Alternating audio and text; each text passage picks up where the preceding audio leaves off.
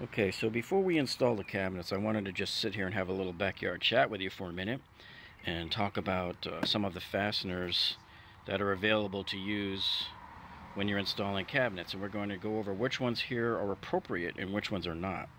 So I want to start off with these here so you can see I use these a lot for putting together wood studs and stuff. But even though these are a great screw, and even though they're exterior and pretty tough and everything, these are not appropriate in my opinion for doing cabinets. You maybe could get away with using them in the back of the cabinet to screw them to the wall. The reason why is look at the thread. See, this is a very coarse thread screw here. So you don't want to use a screw like this when you're trying to put two cabinets side by side together. The idea is you have kind of coarse grain and then you have fine grain screws. And whenever you're hooking two cabinets together like this, side by side, you want to use the fine grain screw. And that's where something like this one comes in too. Now, this one I like. Even though this is meant here for doing, going into a metal type stud. See, this has a fine grain as well as a self drill point at the end of it. So let me show you what this looks like. These are small and short and everything, so these really don't have much use. It's the bigger one that I use here, and I even like the bigger one, and I'll show you why. Because see, it has the square drive and the fine thread.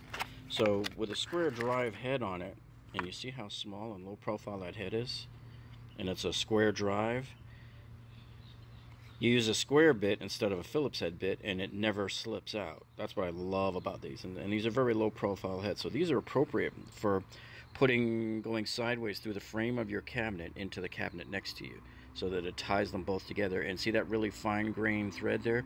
That fine thread will suck the two cabinets together nice and tight.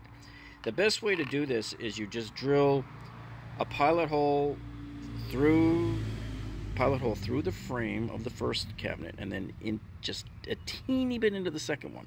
You don't want to drill a pilot hole through both of the cabinets because you want meat for the screw to grab onto when you put it in. Okay, so this is an appropriate type one that you would want to use. This is another one that is not appropriate. This is your regular drywall screw. I've seen lots of guys use drywall screws, and that's why they end up with a gap between the two cabinets. So I want you to take a look at this picture here that has the big gap on it, and I want you to ask yourself, is this how I want my two cabinets to line up with this coarse grain screw?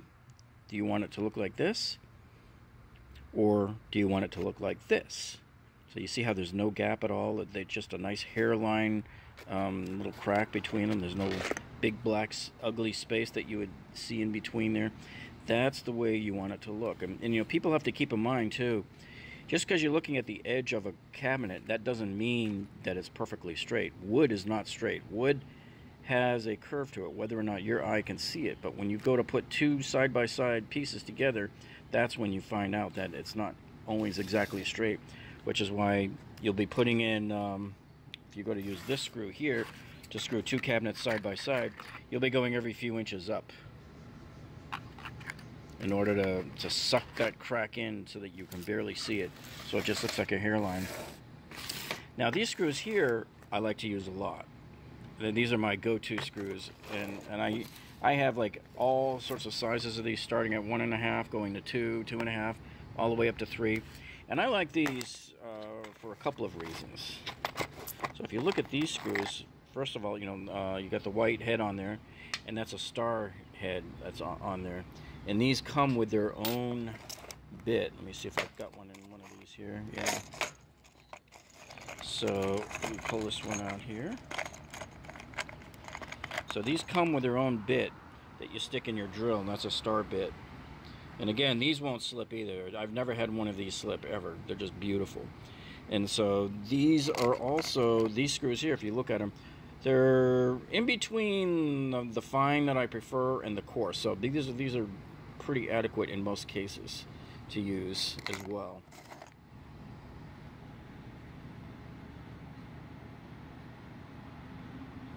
Alright, so another fastener type thing here that I don't think is really appropriate anymore are these finishing washers. And what these are these little washers here that you'll sometimes see installers use. And what they do is they take their screw and they run it through the washer so that when they screw it into the back of the cabinet here, see, that's what it looks like. It looks a little bit on the tacky side. But why in the world, folks, would you want to go through all of this nonsense when you've already got the right screw right here and here? This already has a nice flat head built onto it and everything, and this is appropriate to go right up against that surface. These screws are not. And then all you're going to do is, you know, leave an imprint in the wood with that ring there, so that washer. So instead of going this route, and by the way, you have a thicker thread anyway, you want to go this route with a finer thread. So let's compare the two. If you look at them side by side there, you can see how the cabinet screw that I prefer to use has a finer thread anyway. It's a much more appropriate fastener for using on the cabinets. And I'll show you something else too. When I'm using this other one here, this is the finishing screw here.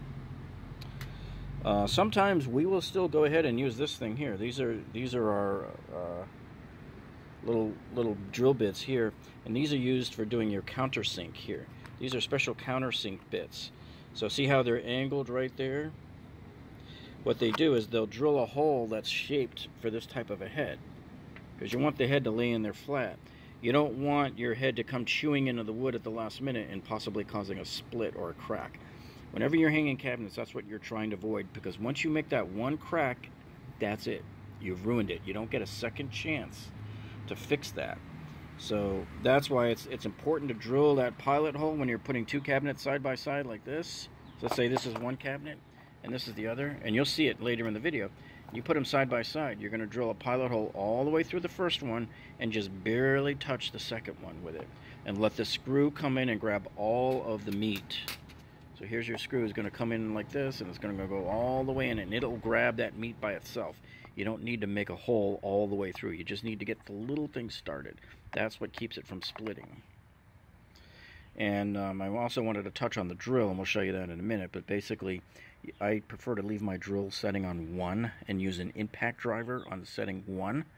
And the reason for that is once your screw is going in and you're going, right when you get to near the very end, it senses and knows all the resistance that you're getting near the end of the screw, and it starts clicking, and it'll go like click, click, click, click, click, click, click, click, click, click, click, very, very slowly.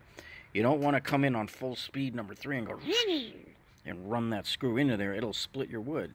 So you're not here to be a macho, you know, Neanderthal here. Hanging cabinets sometimes requires the touch of a surgeon, a gentle touch of a surgeon, not a Neanderthal. Okay, so just a little review here. On the top here, you're looking at the screws that we prefer to use compared to the screws that we prefer not to use. And we don't want these because they're a coarse grain, and we do want these because they are a finer grain. We don't need these because if you're using this type of screw right here, it's already got its own washer head built onto it. You don't need anything else. You're just doubling the work and the cost. Okay.